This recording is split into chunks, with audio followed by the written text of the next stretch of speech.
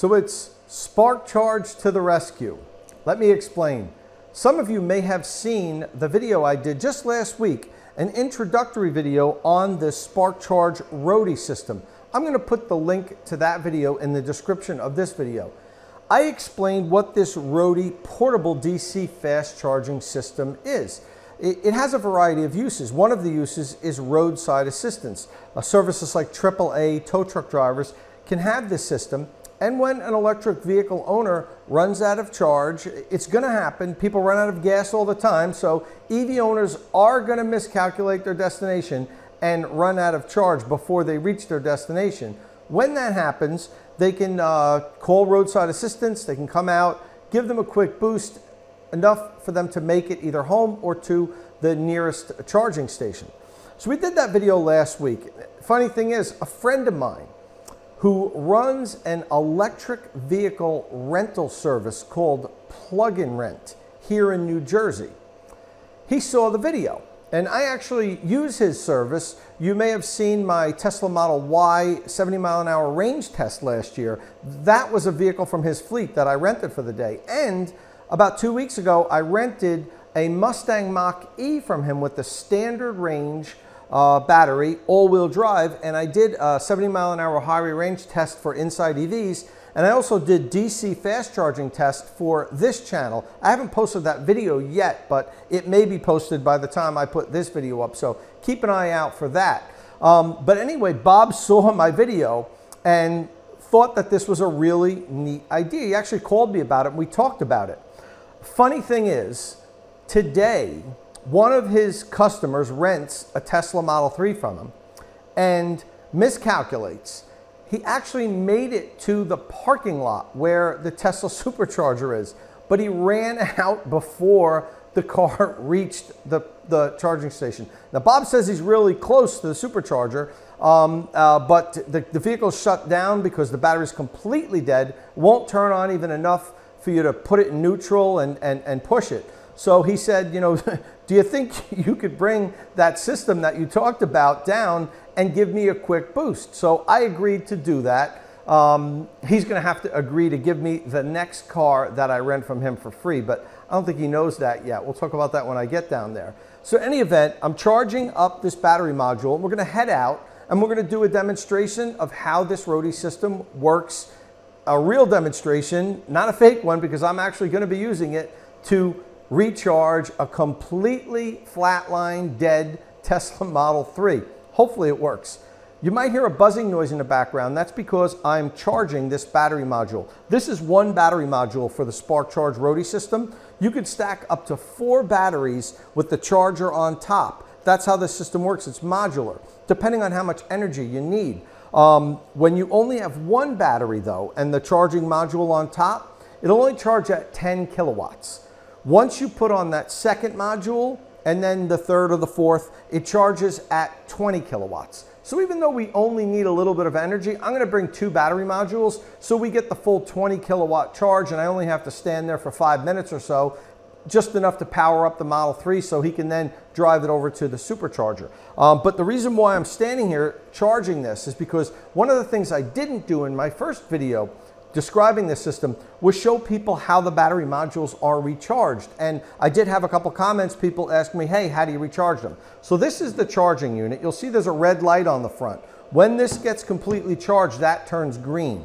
These battery modules take about 3.5 to 4 hours to charge from a regular household outlet. This thing's plugged into a regular 120 volt outlet, and that's how you charge it. And depending on if it's completely dead, 3 to 4 hours. The side of the unit here has a light system it's like a picture of a battery with 4 bars. So you know if it's a quarter charge, 50% charge, 75, 100% charge. This guy's almost fully charged.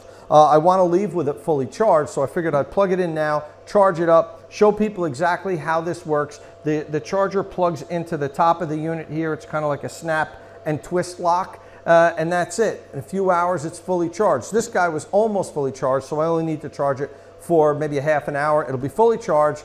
I'm going to hop in a Jeep 4xe that I just happened to have on loan this week from Jeep to do some reviews. I actually just did the 70-mile-an-hour highway range test with the Jeep 4xe. It's a plug-in hybrid, but we still do the highway range test with those vehicles. That video is up on Inside EVs if you want to check it out.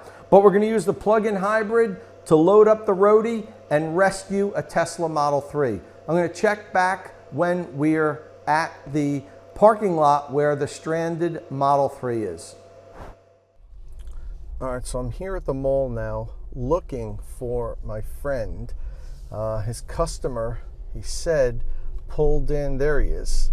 He pulled in off the highway and couldn't make it to the superchargers right to our right. It's right across the parking lot. But the car just died and he just pulled it over to the side here. So there's my friend. And let's see what's going on here.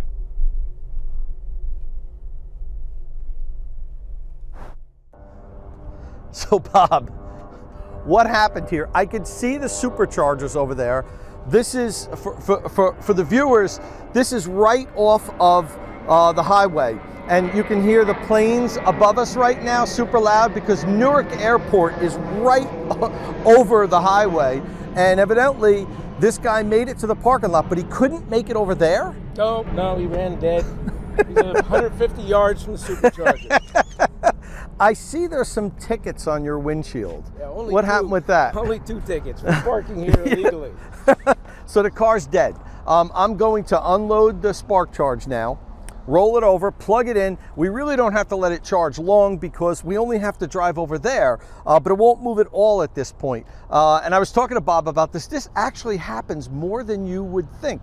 He has an all-electric car rental service. He has Teslas. He just got the Mustang Mach-E that I rented last week. So Bob rents EVs, and he's got a whole fleet of them. And believe it or not, people do this a lot. They just run out and call them up. They're like, hey, yeah, the car's in a parking lot. It's dead. My rental's over.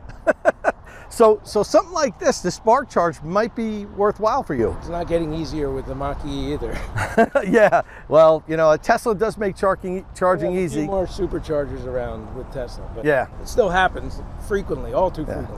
Well, maybe our local AAA, maybe our local AAA will get one of these SparkCharge so that you can call them. We definitely need that. We need someone we can call to get a car charged so we don't have to tow it. There's really no reason to tow this car, is there? I know, especially imagine calling a tow truck to tow it there. Exactly. So all right, we're gonna take out the Roadie now, plug it in, and charge it up.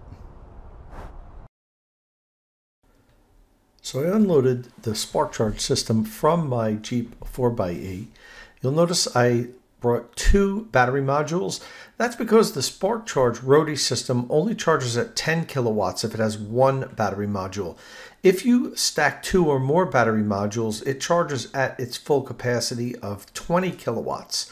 And this is a CHAdeMO version. This system is available in both CHAdeMO and CCS1, so I had to get my CHAdeMO to Tesla adapter out. And as you can see there from my thumbs up, the system is charging. I did a close-up here so you can see the green Tesla symbol blinking in the charge port, meaning the car is actively charging. We only hung out for about 10 minutes just to give it enough. As you can see, the superchargers are in the background. We really didn't have to go far, but after about 10 minutes, we're all charged up and Bob headed over to the superchargers. Okay. We've given him enough juice, and now he is going to make it over to the superchargers. We only had to stay here for like 10 minutes. I mean, actually, after 5 minutes, I could have unplugged, but drove all the way down here. I wanted to use the system a little bit. So we charged him up, and he's gonna go over there and fully charge. This was not staged. I know some people are gonna look at it and be like, oh, you know, that's wrong. I'm telling you, my friend Bob called me today and was like, dude, you know, I need that thing that you got. What's it called? And I explained to him the SparkCharge. And it just shows, here's a perfect example of it. And, you know, we were talking about having AAA get these, and he might even consider renting one, leasing one from SparkCharge for his fleet of electric vehicles, because this happens more than what I would think it would. I guess the rentals that he rents it to, people that really don't know EVs, aren't familiar with the car, they'd be more likely to run out of charge, because it does happen. He's told me he's been doing this for a few years, this car rental business, and it's happened to him a lot. So in any event, he doesn't have to tow it today.